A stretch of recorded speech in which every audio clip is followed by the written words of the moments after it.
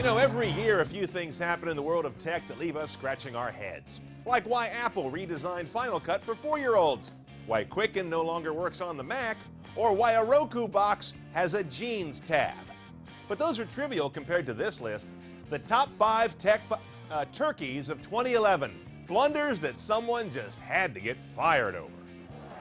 Number 5, the Flip camera. Cisco paid $590 million to buy Flip in 2009. They got the brand, the cameras, the company, all of it. And then in April 2011, they killed it all. They didn't scale it back, they didn't license the technology, didn't even sell it as a loss, they just shut it down.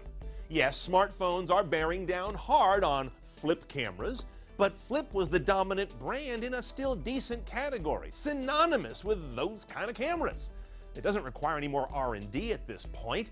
How much money did they leave on the table with that one? Number 4, WebOS and HP personal computers. We started checking the dumpsters outside of HP for empty booze bottles when they announced in August they were suddenly killing off the WebOS mobile platform and devices and selling or spinning off their PC division. Don't those deserve 2 separate press releases? It was a bolt out of the blue and made HP look like it never got mobile, and it gave a good case of the willies to its PC clients and partners, and that's not a small business. The whole debacle cost the CEO his gig and HP a lot of its cred as a Silicon Valley visionary. Number 3, the Sony PlayStation Network breach. In a year of unprecedented hacks and attacks, the Sony PSN breach was perhaps the ugliest. In early April, PlayStation Network was brought to its knees, and the customer records of some 100 million users were pinched, largely stored unencrypted. All in, PSN and Sony Curiosity were down for like 3 weeks. BlackBerry gets hell when their network goes down for 3 days. Oh, and that also happened this year. Sony made amends by tossing users some free games and stuff, which is kind of like the croupier buying you breakfast when you just lost your car at the baccarat table. Number 2, RIM. Just RIM.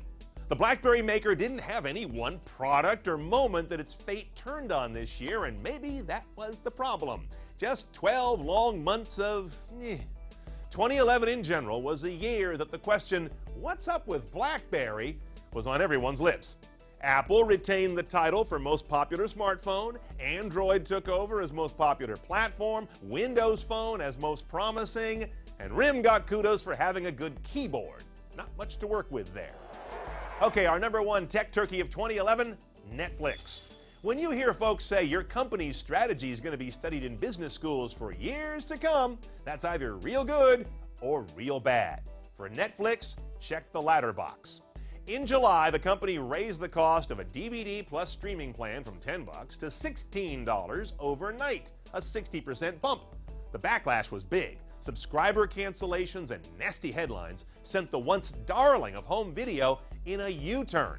Then they fixed it by announcing Quickster, a new company to handle DVD rentals separately from their streaming, because nothing takes a user's mind off a 60% price hike like a 100% hike in hassles. Well, they reversed that Quickster idea a few days later, but the price hike stayed, and the worst part of the story is Netflix is still a great service at a great price, but no one notices that anymore because it's now a banged-up brand. All they had to do was handle it right. But I guess they didn't want to give up this coveted number 1 slot to RIM. For more top 5s like this, head over to top5.cnet.com. I'm Brian Cooley. Thanks for watching.